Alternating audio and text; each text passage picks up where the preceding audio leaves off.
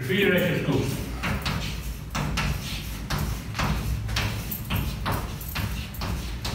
Okay, what we do is we offer a 2-week. You can take them in any module. You just can't take the second module before the first module. One builds up onto the other one. The first week, okay, domestic. Okay, that takes me a week to bring you up to speed on domestic refrigeration. Okay, here is our domestic unit. This is what is on any household fridge. This is your compressor. Okay, we're going to explain, we're going to teach you about the compressor. This is the unit that goes on the back of the fridge. We call this a condenser.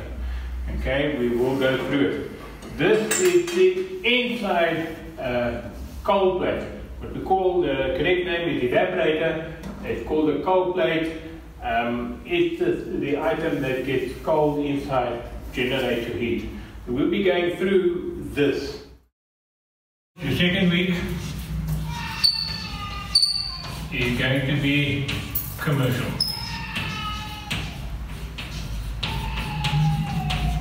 Okay, here is a commercial unit.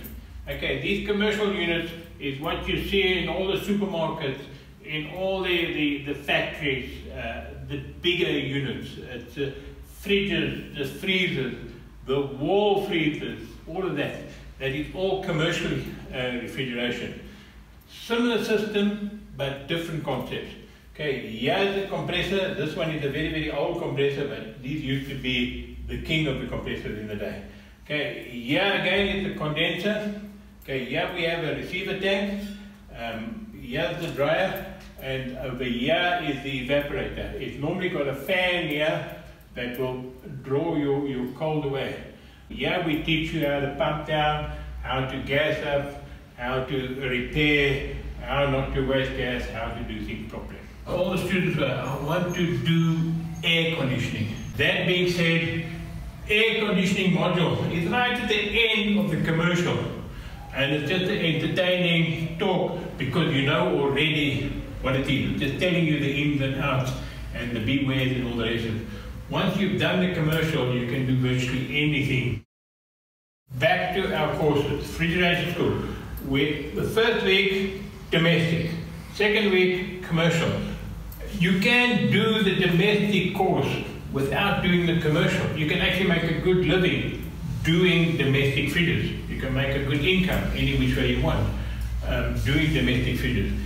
But either one of these courses, you need the tools, etc. to do it. We prefer that you bring your own tools. Okay? It makes no sense to do a refrigeration school training course and not have the tools and not have the ability to go out and start earning money, start fixing fridges. If you can't afford it, because believe me, tools are expensive. Okay? If you can't afford it, we will hire you tools out. If you want to come on the course and get tools later, also not a problem. You can get them hired out to you.